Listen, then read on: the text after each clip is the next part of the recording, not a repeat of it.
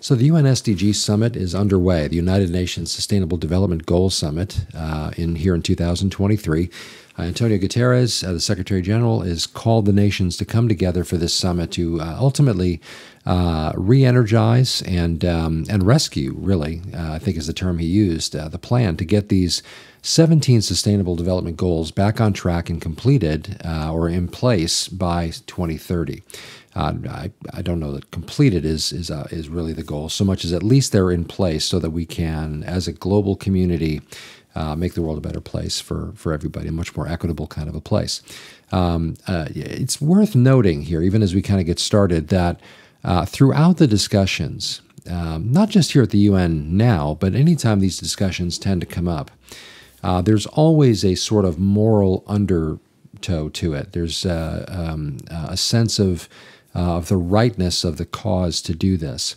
And I would even admit that, a number of these goals and what they, at least on the surface, purport to be shooting for are good things. The idea of providing education and people having access to health care and that kind of thing, in the most basic general sense, can be seen as a good thing and maybe even sort of have a moral imperative to it. However, and that, of course, I'm being intentionally, for the sake of time, simplistic. I mean, we could easily go into what kind of education are we talking about, what kind of approach to healthcare, and what kind of, maybe requirements would be involved in those kinds of things. Those are real concerns and conversations in their own right.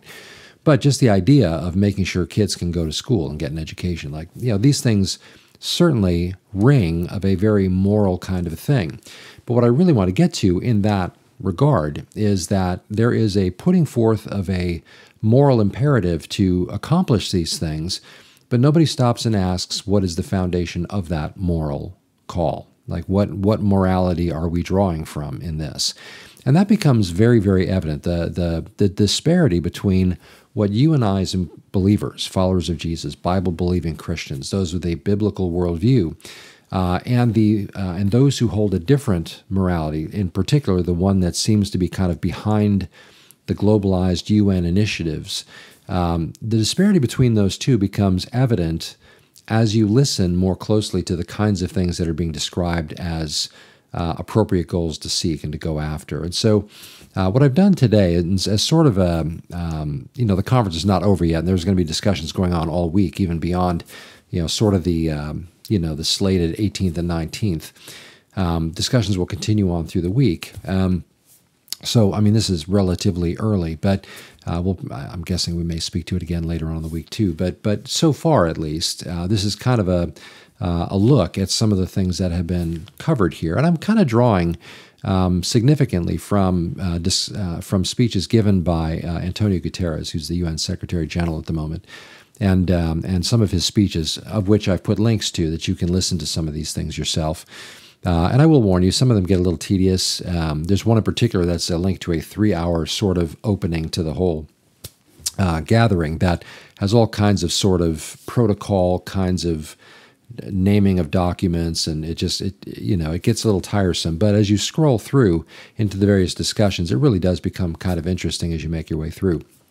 But anyway, those are there for your consideration. But anyway, so there are myriad existential challenges that the UN is seeking to address in this meeting. Of course, you would imagine poverty. It's one of the Sustainable Development Goals is to address poverty on a global level and make life more equitable for everybody. The idea of Russia's war with Ukraine, of course, was a major theme. And the need for that conflict to end for a number of reasons, not the least of which is that there are grains and foods and supplies and stuff that both of these nations provide on a global scale that needs to be, that is reason to bring this conflict to an end, that those things might flow freely once again. Of course, there's mention of the pandemics and how do we approach it in a forward, going ahead, forward-looking kind of a way. By the way, each of these things in and of their own right has been discussed many, many times in much larger, long-form discussion by folks that are principals in the UN and that kind of thing. Here, they are moving quickly through a lot of these things just to open the discussion, and then I would imagine what is happening, and I think what's been reported is happening, is that there's all kinds of meetings taking place outside of the main sessions. Of course, climate change was a big one. And by the way, I don't mean to just blow through pandemic and how that might be addressed. We will talk about that kind of thing at a later point, but later time. But climate change and the green agenda was a major focus in discussions here.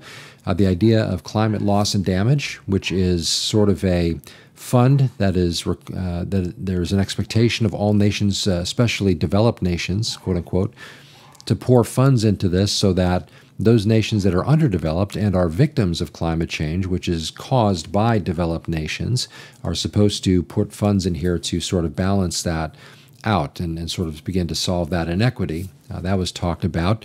And by the way, this group of topics that I've mentioned already, it's worth pointing out that these things are specifically heavily financially figuring into this whole discussion.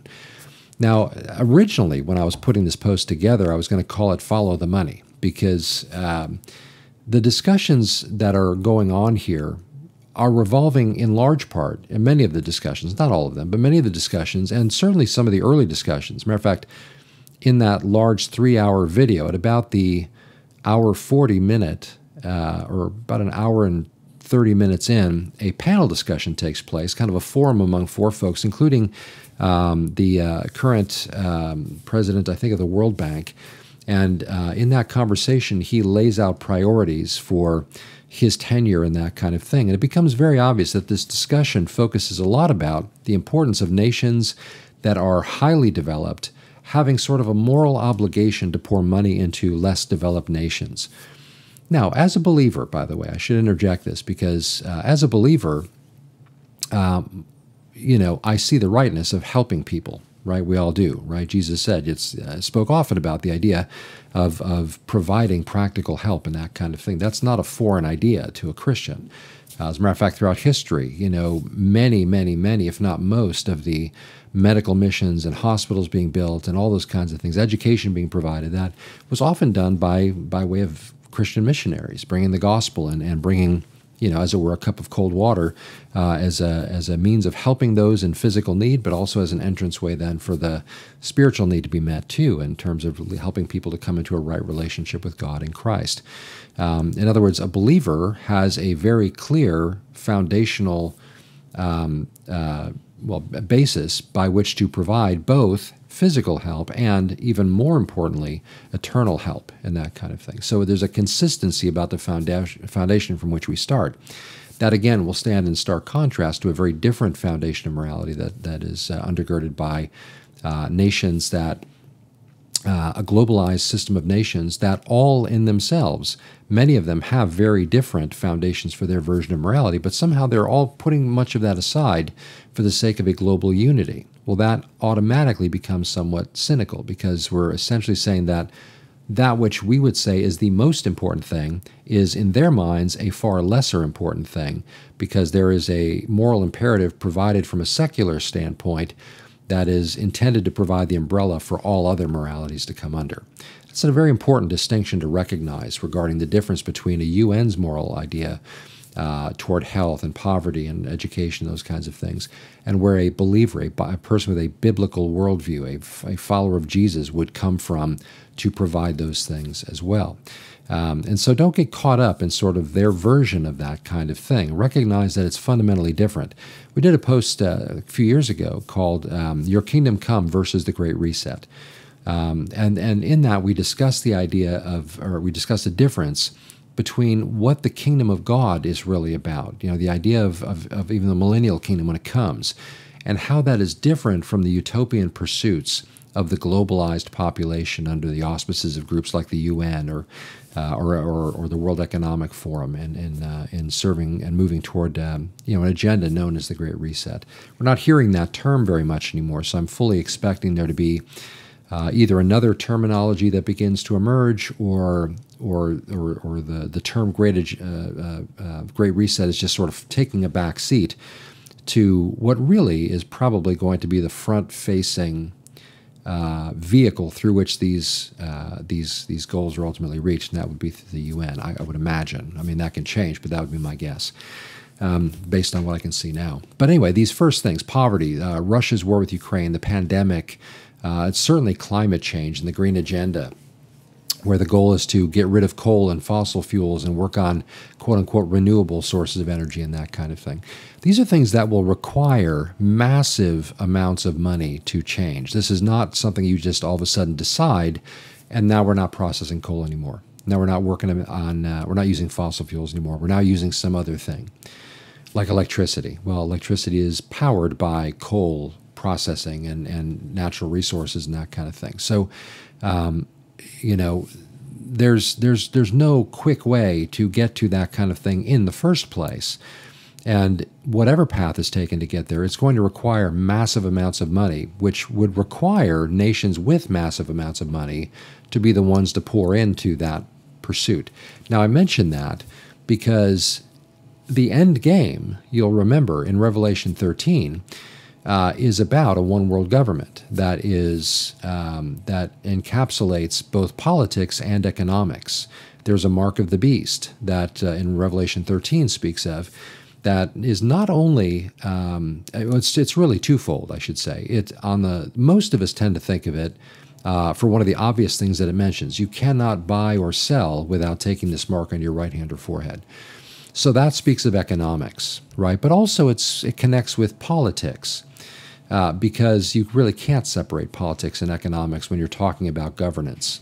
And so there is a clear sense that without the taking of the mark, you can't buy or sell. Well, that means that the global economic system has fallen under the auspices of some kind of a political system that's made that decision. Now, we know that that's going to be the government that is led by the Antichrist. But it not only provides a political and economic it touches on politics and economics. It also touches on morality, religion. The other part of the mark of the beast is that it is a mark of allegiance, where you are bending the knee to the Antichrist. Matter of fact, if you read Revelation 13, why don't we take a look at it for a moment here? You know, it's folks that tune in. I love to presume that we have a sense of understanding what these things are that I'm talking about, but I shouldn't really presume that. So why don't we take a look at it here? Now, the first half of chapter 13 speaks about the Antichrist, one who has risen to power among a group of nations. There's an attempt on his life that seems to, or maybe does literally kill him, but he, again, either seems to or literally does rise from the dead. And so he is seen as someone who is supernatural, that the world is so blown away by, that they are, you know, who can make war with the beast? Who's like him? And that kind of thing. They won't be calling him the beast very likely. Chances are whatever his title will be. But in the second half of chapter 13, there's mention of another beast, a second beast, or someone that we know as the false prophet, who is a religious leader who comes alongside the Antichrist, who's already seen as a Messiah type of person. Remember, the word Antichrist doesn't just speak of against, but someone who is like, or somebody who is definitely opposed to, but can appear very similar to. And so he will be embraced as a Messiah figure. But alongside of him will be this additional religious leader, someone called the false prophet, who will call upon the world to create an image of the beast, an image of the Antichrist, that, and here's where I'll just go ahead and draw your attention to the text. This is starting in verse 11 now. Then I saw another beast coming up out of the earth, and he had two horns like a lamb and spoke like a dragon. And he exercises all the authority of the first beast in his presence, and causes the earth and those who dwell in it to worship the first beast, whose deadly wound was healed. He performs great signs, so that he even makes fire come down from heaven on the earth in the sight of men. And he deceives those who dwell on the earth by those signs which he was granted to do in the sight of the beast, telling those who dwell on the earth to make an image to the beast who was wounded by the sword and lived. He was granted power to give breath to the image of the beast, that the image of the beast should both speak and cause as many as would not worship the image of the beast to be killed. He causes all, both small and great, rich and poor, free and slave, to receive a mark on their right hand or on their foreheads, and that no one may buy or sell except the one who has the mark of the name of the beast, or the number of his name. Here is wisdom. Let him who has understanding calculate the number of the beast, for it is the number of a man. His number is 666. Now, this actually came up in our prophecy conference over the weekend. A question arose, actually that was emailed in, Should we try to figure out who the Antichrist is based on the 666? And attempts have been made through history. Was it Caesar Nero?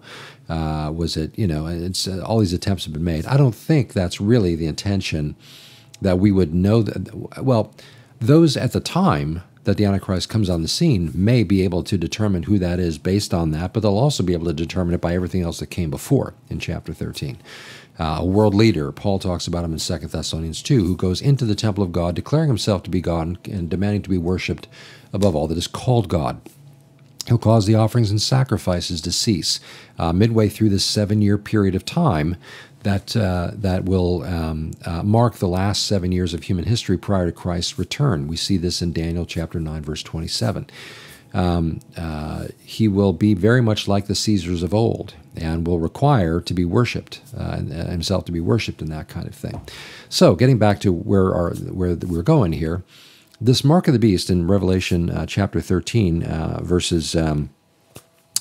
16, 17, and 18, is not only an economic entranceway into that economic global political system, but it's also an act of worship. It is an act of obedience and obeisance even. It's a call to worship, even as the term says here. And so this leader and this system will be both political, economic, and religious.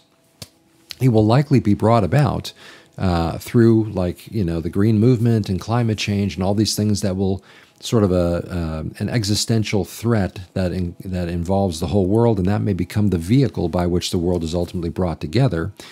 That seems to be what it looks like right now, and we'll see what it ultimately ends up to be when that time comes. But now I love to interject at this point that by the time Antichrist actually comes on the scene and is identified as Antichrist, we know he'll be the Antichrist by virtue of signing a 7-year. Forgive me. Actually, a lot of you guys corrected me, and I know this, but I always catch myself saying signing the agreement. He will confirm a covenant with the many, Daniel 9:27, and I've got this bad habit of saying signing all the time. He may or may not sign it, but at the very least, he will confirm it. He will acknowledge it. It will be strengthened by virtue of his being involved in it or giving full-throated endorsement to it or something to that effect. But this 7-year covenant will be marked by his involvement in it, and that will begin the 7-year period known as the tribulation period, or Daniel's 70th week. I will encourage you to read Daniel chapter 9, verses 24 to 27. I won't take the time to break it all down here because we're already looking to go a little long. But read that, and if you want to look up any of our previous posts that deal with that, you can do so. But just enough for now to say that last 7-year period of time will begin with the Antichrist's confirming of that covenant. Again, confirming of that covenant. Forgive me again for always saying signed. But it will culminate in the return of Christ, Revelation 19:11, where he returns with the armies of heaven. Paul in Colossians chapter 3, verse 2 says, we will come with him when he returns in glory. Jude speaks of he comes with 10,000s of his saints to deal with the ungodly and such. So that will bring an end to the 70th week of Daniel. And ultimately, a short time after that, we'll see the establishing of the millennial kingdom. So, but this mark of the beast will encompass politics, economics, and religion, or at least a moral system of some kind. Although I don't hesitate to call it a religion because it does very openly involve worship. It openly involves the supernatural. It openly involves truth claims. It openly involves people's worship and all that kind of thing. And so we don't want to assume that even though there seems to be a very secular foundation behind much of the thinking in the world today, that the world under the time of Antichrist will be a secular world. It won't be. It will be a religious, supernatural time, but it just won't be true. It won't be based on the truth of Christ. And so, but anyway, so Revelation 13 gives us an understanding of what that will look like. And this discussion really, as we look at what's going on in the UN and that kind of thing, this is a discussion to help us kind of get a sense, once again, as we often point out, of how it is we get from here to there. How do we find ourselves ending up in a world that ultimately is led by Antichrist? Now, I don't know if I actually said what I always liked to say just a minute ago, but I think the church will be gone prior to the Antichrist's revealing. That I will speak to for just a second. Actually, a friend of mine at church brought it up over the weekend, and I've got an email recently on it, and I often hear comments like this or read comments like this in the comments section on our YouTube channel in regard to holding a pre-tribulational perspective. Now, this is not going to be all about a pre-trib perspective, but I just want to speak to the question that arises pretty often when I mention that. What happens if we're still here and the Antichrist comes on the scene and it turns out not to be pre-trib? What will happen to your faith then? Well, my answer to that is nothing. My faith isn't built on the time of the rapture. My faith is built on the finished work of Christ and where I'll be for all eternity because of his grace toward me and that kind of thing. My hope and my reading of the Scripture lead me, and by the way, in reverse order, my reading of the Scripture and therefore my hope is built on the idea that we're not appointed to wrath and that God's wrath begins with the breaking of the first seal, as no part of the tribulation period begins until Jesus breaks that seal. So who's really responsible for that? Now, that may sound simple, but I think it is that simple. I think that there's arguments to be made for other perspectives, but to me, both explicitly in the teaching of Scripture, but I would even argue there's implicit examples and types and such that would seem to bear this out as well. So I hold that position. Now, does that mean I should withhold that position? Because if it turns out not to be pre-trib, everybody who believes in Jesus is suddenly going to fall into apostasy because I guess it's not true. I would sure hope not. I mean, if that is your perspective on things, if it turns out that it's not pre-trib, that suddenly your whole faith is shattered, then your faith's in the wrong thing. Your faith is always to be in the finished work of Christ. And whatever he calls us to, and we serve him in that as we make our way toward that day when he does finally call us home, whenever that is. But we don't avoid teaching from Scripture because, well, what if it's different?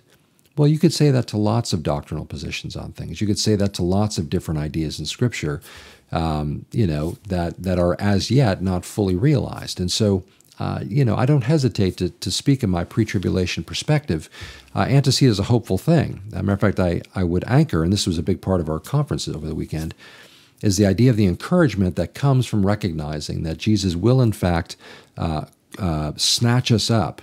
Will be snatched up, as Paul says in 1 Thessalonians 4, to be caught up to meet the Lord in the air prior. And this is a separate event from the second coming when we return with him at that point when he touches down on the earth. And so, anyway, but again, not to make this all about pre-trib, but as I mentioned, I thought, well, maybe I should address that real quick too.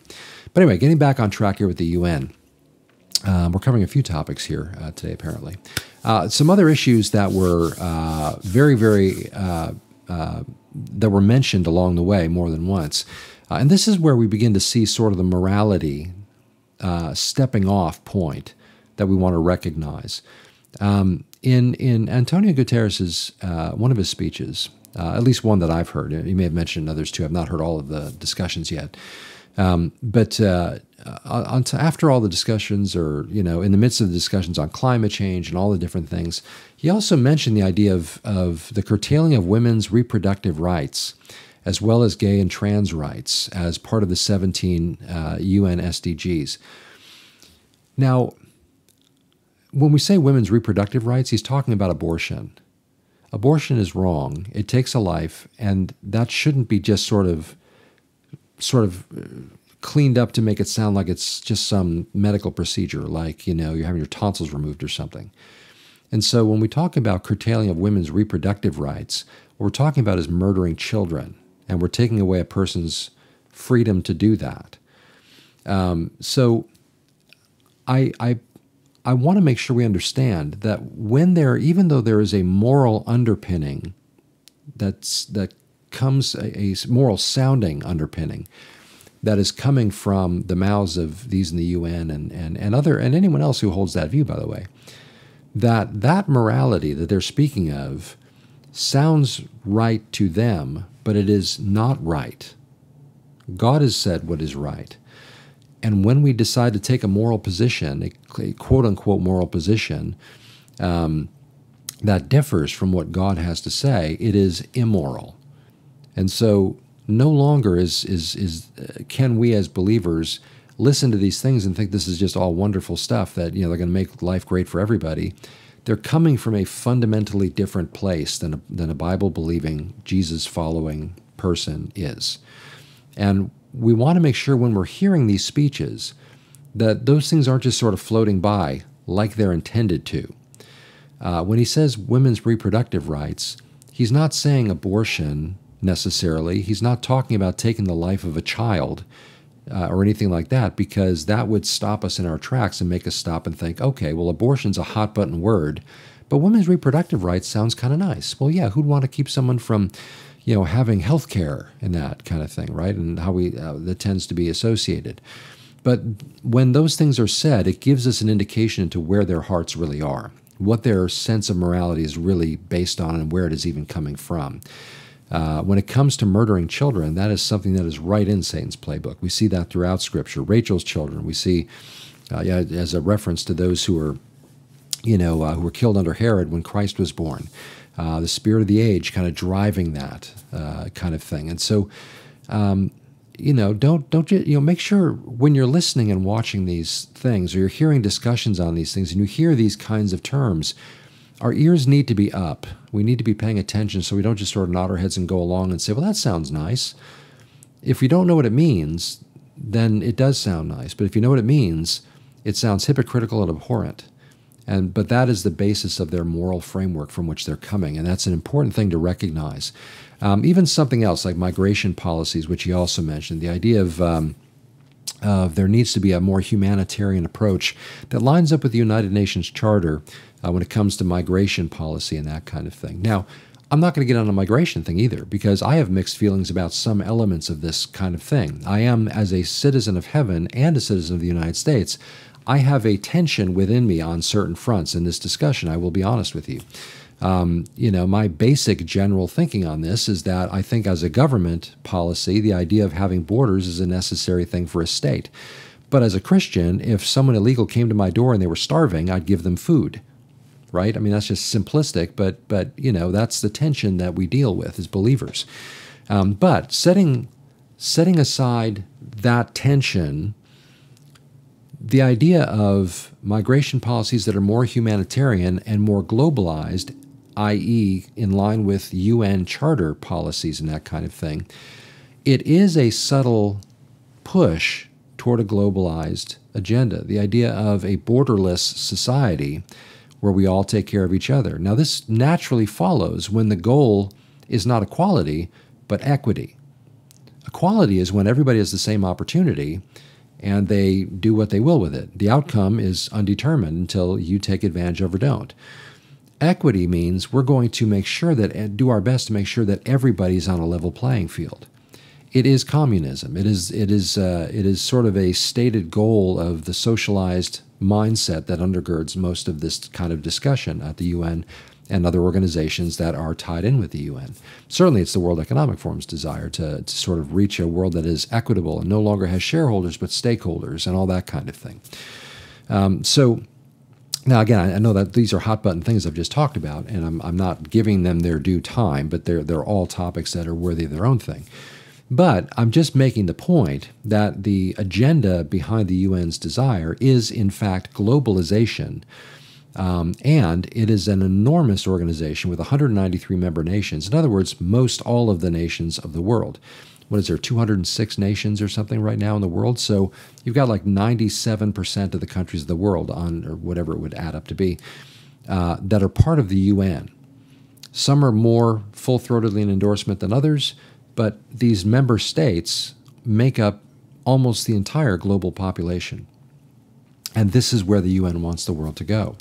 As a matter of fact, in some of these discussions, that mention of the UN as sort of the spearhead of the globalized world government came out. In one place was when there was discussion about AI, which was described, rightfully so, I think, as a great cause for awe, but also fear, because AI that runs amok could potentially create real problems globally for human beings. Whether or not it ever become like Skynet or whatever, in the Terminator or some kind of thing, I don't know if that would be a real possibility or not, but who knows. But at the very least, AI can become a tremendous threat because it has the capacity to alter the way we think about things. to present things in such a way as to undermine our capacity to think for ourselves, or to even determine whether or not something that's being told to us is true, false, right or wrong, what it leads to, any of those kind of things. A great example of this, from a spiritual standpoint, is, of course, the AI Jesus. Some months ago there was a church service that was held by an AI avatar in Germany, in Nuremberg, I think, as I recall. And now there's an AI Jesus who sort of says things that sound like what Jesus would say. Well, hold on a second. The way we know what Jesus would say is by reading the Scripture. Okay, then we know what he actually did say. And this AI Jesus, on the other hand, becomes sort of this, man-centric kind of version that is not God, but is just sort of this algorithm, this program kind of thing. This AI-induced, artificially intelligence undergirded avatar who, quote unquote, looks like Jesus, or our idea of who Jesus is. We don't know what Jesus looked like, and he certainly doesn't look like typically what Jesus in our artwork looks like. Being a Middle Eastern man, right? As God incarnate, he took on a body of flesh that was Middle Eastern. He was Jewish, right? So most of our artwork doesn't look like that. Not only that, but in presenting an AI Jesus, we are presenting an avatar that is satisfying a certain spiritual need, and there is sort of this sense that, well, Jesus is like right, so we should, whether or not people believe he's God or really know anything about him, there's sort of this cultural sense that Jesus is good, and so here's this AI version of him that tells me things that kind of line up with what I want to hear, and that kind of thing. So we've diminished people's view of who Jesus actually is. And here's now again another counterfeit Christ. Jesus said to be careful of counterfeit Christ, right? Matthew 24 is one of the premier focal points of the recognition of the last days. But in that discussion about AI and misinformation and disinformation that could potentially be disseminated, notice here how there's this sort of faux concern about legitimizing mis and disinformation. What they mean by that, and this bears itself out when you realize how much information has been curtailed that turned out not to be misinformation, what they mean by that is the information that they're putting forward as being right and stuff that goes against that narrative being wrong. And so their concern is that AI could, on the one hand, it appears like they are worried AI might mislead people.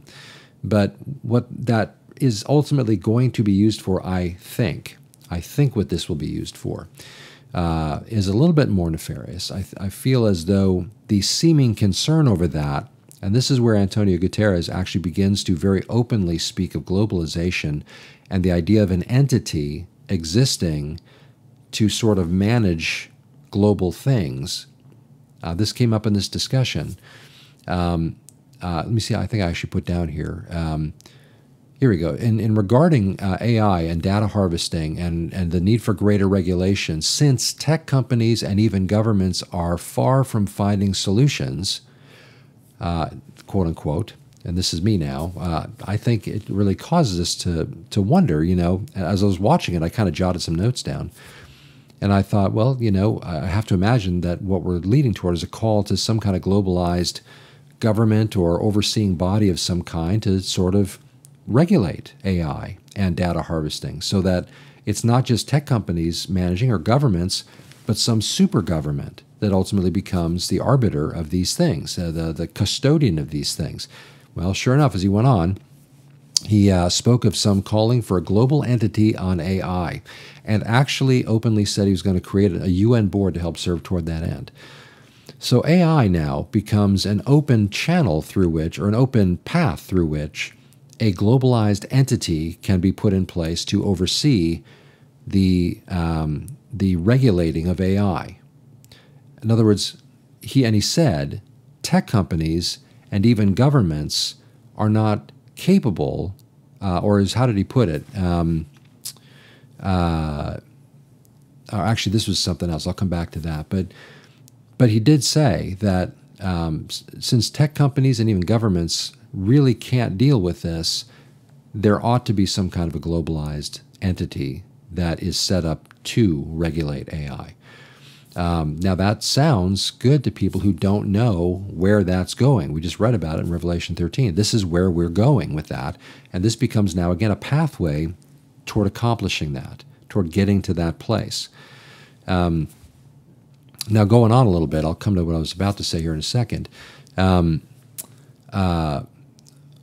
Guterres's views in regard to the multinational, multipolar, multilateral differences and workings together that he was describing in the course of his speeches, he talked about the importance of, he lauded the UN's ability to work in a way that other nations, as he put it, and this is what I was going to say a second ago, it was a different discussion, but he lauded the UN's ability to solve a problem where other nations either wouldn't or couldn't.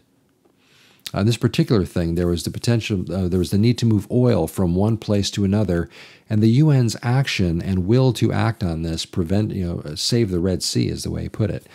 But he talked about the UN in such glowing terms as being that entity that could do things that other nations couldn't or wouldn't. Why? Because as a shared community, a joined community of 193 nations, the will of that globalized community can now deal with problems that individual nations can't. Now, let me at this point interject something that Klaus Schwab from the World Economic Forum is on a big move toward, and has been now for a few years, probably longer, but he's been openly speaking about this much in the last couple of years, is the importance of reestablishing trust in government. And also government working alongside of the business sector to solve problems that are too big for any one, either government or business, to handle. Well, now move that into sort of the next framework, like, again, at the UN. Suddenly now the UN is a global entity, a government that is seeking to bring together the resources of multinational corporations and those kinds of things to ultimately find the best way to provide benefit for all of the global community, for the common good. The idea of a globalization of our world is not just a pipe dream from decades ago, or even all the way back to Genesis 10, but it is a reality that is taking shape every day. These UN meetings, there are those that look at this and say, well, who can really figure out what's going on? Okay, well, the impact and effect, and in concert with what the Bible says the world's going to look like prior to Christ's return, would demand of us that we do not ignorantly go through life unaware of what's happening. To what degree you want to look into it or not is entirely up to you, but to sort of assume that this stuff really doesn't matter, I think, is to adopt a mindset that will ultimately prove to be to your own hurt. When Jesus indicted the Pharisees and the religious leaders for not recognizing the signs of the times of his first coming, that was a strong indictment against them. They should have known better, is what Jesus was saying. I don't see any reason to think that he would not say the same thing of his children today, his followers today, the Father's children, right? But our followers of Christ today who don't recognize the signs of the times of his second coming. Now, I take the Scriptures first and foremost at face value. When Revelation 13 talks about a supernatural seeming world leader who's got a religious partner alongside of him who's also supernatural, where he comes back from the dead, or at least appears to come back from the dead, if not literally. I mean, if he didn't actually die, he may have at least to the world appeared to die. But he comes back, and the world worships him. Paul talks about this. John talks about it here. Jesus talks about elements of this in Matthew 24. These descriptions are not, there's no reason to see these things as allegorical. There's no reason not to take them at face value. They paint a picture of a period of time that is yet future to us, but is given to us in detail enough where we can acknowledge and recognize this is what we should expect things to look like. When we take a look at what's going on in meetings like the SDG Summit, or next year's Future Summit that they're going to have, or the World Economic Forum's Davos meetings every year. When we consider, or when we follow up on what's going on at the World Health Organization, or the International Monetary Fund, or the World Bank, and we see how they're working together, when we follow things having to do with any of these entities, or the outreach of their arms into various elements of global cultures and societies and finance and government and environment and all these different things, we're trying to get a sense of how we get from where we are to what the Bible is talking about. Now, granted, we can't speak with absolute certainty of every step of the way to that. But at the same time, it's impossible to imagine that the Bible would talk about these things in such a way, and for us to see what's going on around us today and not at least stop and go, that really does. I don't have to imagine anything to see this. Look, this is a lot like that. And it should at least catch our attention. And so that's why we post these things. I'm not trying to be dogmatic and say, okay, this is this. But I think that we would be unwise to be unaware of what's going on around us. And of course, as followers of Christ, we are looking forward to seeing him. We are looking forward to the day that he comes for us. We are looking forward to the day when we can be in his presence, not just to get out of a world that's falling apart, but because we love him. If these are indicators that the bridegroom is getting ready to come get his bride, we ought to be excited about that, just like a literal bride would be looking forward to her bridegroom coming. And I will finish with this. Look at this. I'm going to close my laptop here with my notes. I'm really going to close on this. I'm not going to lie and say that and then come back and close with something else. But the example of the bridegroom and the bride, the Jewish wedding preliminaries, the idea of coming to get the bride, was an illustration that Jesus himself spoke of in his own ministry. He talked about in John 14. Matter of fact, turn there with me if you would. John chapter 14. Now, I don't think that the disciples would have really understood the concept of the rapture. I don't think that would have been anywhere on their radar. Remember, Paul talks about that as a mystery. Behold, we'll all be changed, right? The idea in 1 Corinthians 15. But in chapter 14 of John's Gospel, he does, from our perspective, now having Paul's writings and seeing the picture more openly given to us by the Holy Spirit in Scripture, we can see in this what Jesus is saying here. There's an added dimension that we now can see that at the time he said it, he would have known, but the disciples likely wouldn't have picked up on this necessarily at that time until later. Verse 14, or chapter 14, verse 1, "Let not your heart be troubled. You believe in God, believe also in me. In my Father's house are many mansions. If it were not so, I would have told you. I go prepare a place for you. And if I go and prepare a place for you, I will come again and receive you to myself, that where I am, there you may also be. And where I go, you know, and the way you know." And of course, the discussion opens up, and Jesus, of course, says, "I'm the way, the truth, and the life. No one comes to the Father except through me." Now, in their minds, they likely were just thinking about him one day returning, or coming to establish his kingdom, or something like that. At this point, they weren't even sure, they didn't even understand the idea of the crucifixion, the resurrection. This was all, a lot of what this was like, just not clicking yet. But we can see in this now, with the insight of the rest, having the rest of the New Testament, we can see that Jesus is using here the idea of the wedding analogy.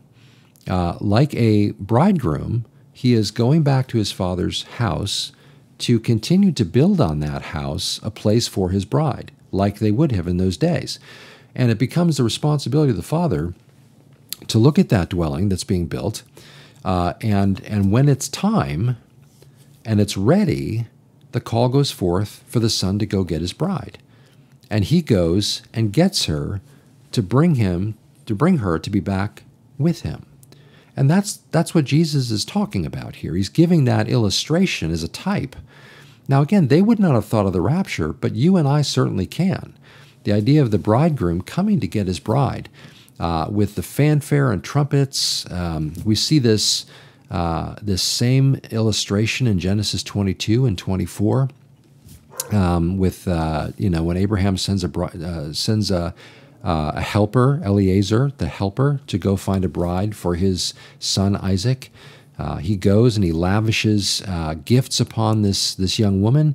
She agrees to go with him, ultimately, to marry a groom who she's never seen before, but all she has is the indicators that the helper has given her about him. Her family tries to hold her back, but she ultimately goes. She chooses to go ahead and go with him. When they're on the way back, Isaac sees her coming. He goes and collects her and brings her back to his tent, and they consummate the marriage. There's this beautiful picture in this whole thing. Of being caught away and that sort of thing. This is what we look forward to, and it's not just because the world is falling apart. It's not just to avoid the judgment that we're not called to, right? The idea is that we're not appointed to God's wrath upon the earth. Jesus took that wrath upon himself, so it's another reason why we can't be here while those things are going on. We want to be with him because it's him we want to be with, right? We want to say goodbye to this because we want to say hello to him and be there in his presence. We want to go home and enjoy the marriage supper and be with him for all eternity. I mean, it's out of a love for Jesus that we look forward to these things. And we look at what's going on around us because it helps us get a sense of how we're getting closer. Every day, the bride was waiting for her bridegroom. She was preparing herself. It's even said that she would go to sleep oftentimes in her wedding dress in the hope that he might come in the night and she'd be ready to go. That's the anticipation that is rooted in love. I can't wait to be with my beloved. That's what it means to be a follower of Jesus. I want him to come and get me because I want to be there with him. And so that's what motivates me to look at these things. Those are not only some of the examples in Scripture, but also the fuel for my hope that we'll see him coming in a pre-tribulation perspective and in that kind of a time frame, which means he could come at any moment. Again, the bride never knew when the bridegroom was going to come. It was all a matter of when the house was ready, and he could come get her. So that could happen at any time, you know. And so I live with a regular sense of expectancy. And once again, if it turns out it's not, if all of a sudden the Antichrist shows up on the scene and we're here for another bit of time while this stuff unfolds, I just still want to see him all the more. It's like my hope's not in the timing of the rapture. My hope's in being with my bridegroom. And that hope is not something that I have doubts about. It's something I'm certain of. The timing of it is something that I feel like I'm pretty sure how it's going to work out. But if not, the goal is not that I get out of here before things get rough, or not even rough, but before judgment comes. The goal is that I am with him. And in his timing, he'll come and get me, and he'll come and get us as a church. So anyway, I really do appreciate you watching and listening and such, and I do hope that you find these videos helpful, or at least prodding some things to think about and to maybe get into your Bible and do some research. And again, I'll put some posts, some links under there as well for you to pay some attention to and to watch and to catch some of the UN speeches and that kind of thing. Again, the discussion is going to go on the rest of today and even into the week as meetings continue. So that being said, again, thanks for watching. Thanks for listening. Father, we do thank you and praise you for all of your goodness and grace. We're so grateful for just the fact that you would send your Son to pay our debt, that we might be free, forgiven, and just free of the penalty and punishment that our sins so richly deserve. But yet instead, you have so richly poured out your grace upon us. We thank you that one day we'll be in your presence forever. And we just look forward to the day when Jesus comes to collect us as his bride and to bring us home. In the meantime, Father, help us to have our hands on the plow as we, and the gospel on our lips, eternity on our hearts and before our eyes, living every day with a sense of real priority of walking with Jesus and helping people to come to know him and come to a life-saving relationship, an eternity-altering relationship with him as well. We do again thank you for being so good to us, and we pray that, Father, in these days as we see these things unfold, that we would just find ourselves all the more excited that our bridegroom is coming. So thank you, Father. We love you and praise you and ask all this in Jesus' name. Amen.